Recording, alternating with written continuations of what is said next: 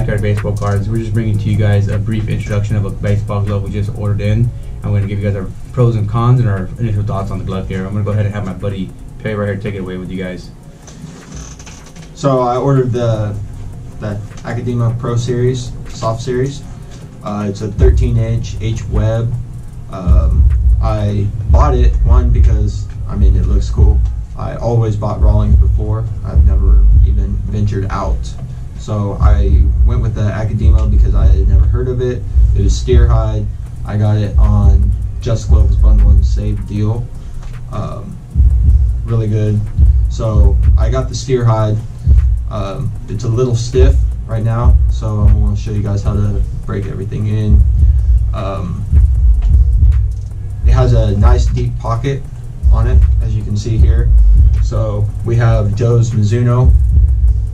That's 12 and 3/4. So you can tell kind of the difference. It's a little wider here, the deep pocket. Yeah, one thing you'll notice here on these gloves is that this one, they're both advertised as deep pockets. They do make these gloves in also deep pockets, regular pockets, and I don't think they do make, but if they do, they probably shouldn't make outfield gloves in shallow pockets, but I know the infield gloves they do. So one thing you'll notice about these gloves is that my glove specifically, I know, is for baseball. His is also specified for baseball as well. However, his inside of his pocket is a little bit wider, and I'm not sure if the webbing is 100%, but his might open up just a hair bigger. Mm-hmm. This one here, I'm gonna probably use for baseball and softball. On his glove, he's gonna primarily use it for softball.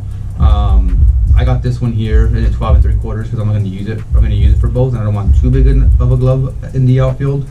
You know, because I also have another glove for that as well. You know, on that Akadema glove, they do make it in different webbings and different sizes. From 11.5, they make it in 12 and 3/4 as well, both with a modified T-web, and the 11.5 they make it with an I-web design as well. This exact glove right here, we've also seen in a 11.5 and 12 and 3/4. So the exact glove, that's on Akadema's akademapro.com. Where this one here for retail price is $210. So that's on Akadema's website. But on Just Gloves with the bundle and save one, it was $109. So that's what I ended up getting it for. Yeah, so they're really good gloves. You know, for what you're getting an amazing glove at an amazing price. So you can't go wrong with these. Like he said, you know, they're made out of steer hide leather, so they're gonna last you a really long time. They're gonna have the H-web design.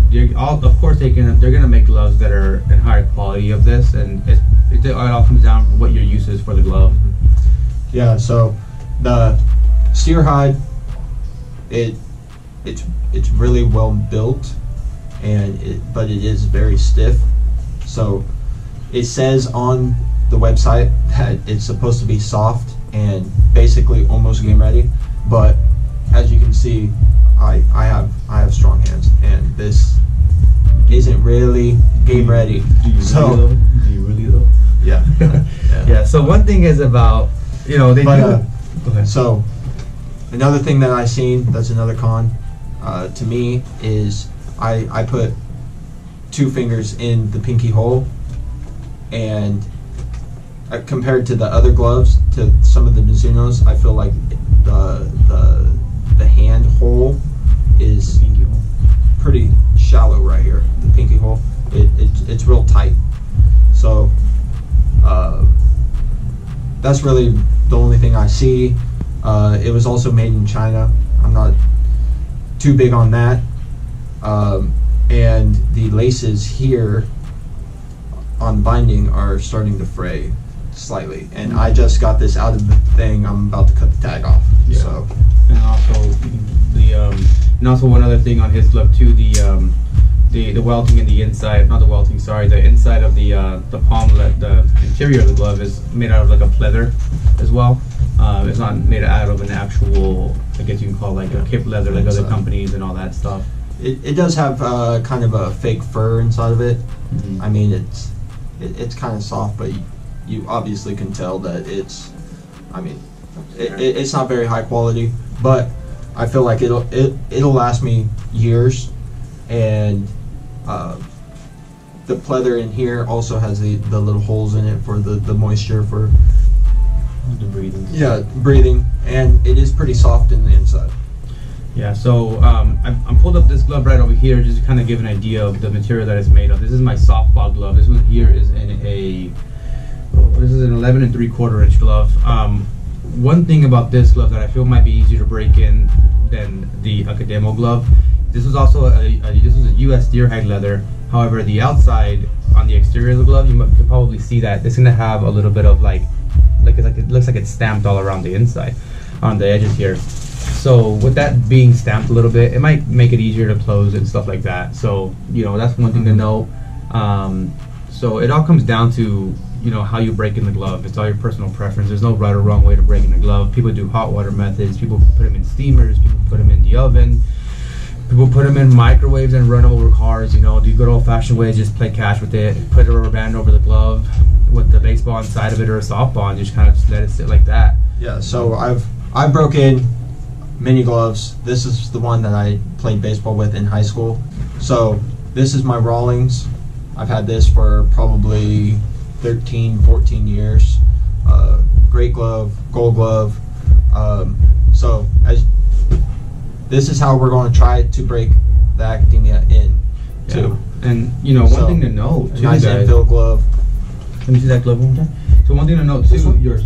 One thing to note too with these gloves is this glove here is the Rawlings Gold glove, and a lot of people think you need to spend like a good $200-300 on a baseball glove to have a decent glove. I mean, he's had this glove since high school, and this glove here now is maybe about $120 to $130 baseball glove. It's an amazing glove. It works well. It's going to do everything it needs to do for what you're going to use it for. These gloves are recommended for high school recreational use and stuff like that. If you're going to be doing college baseball, then you want to get into like the better steer hide leather gloves or the kip leather gloves as well.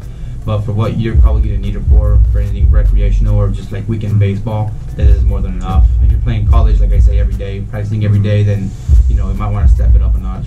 Yeah, pretty much any Rawlings, can't go wrong with those.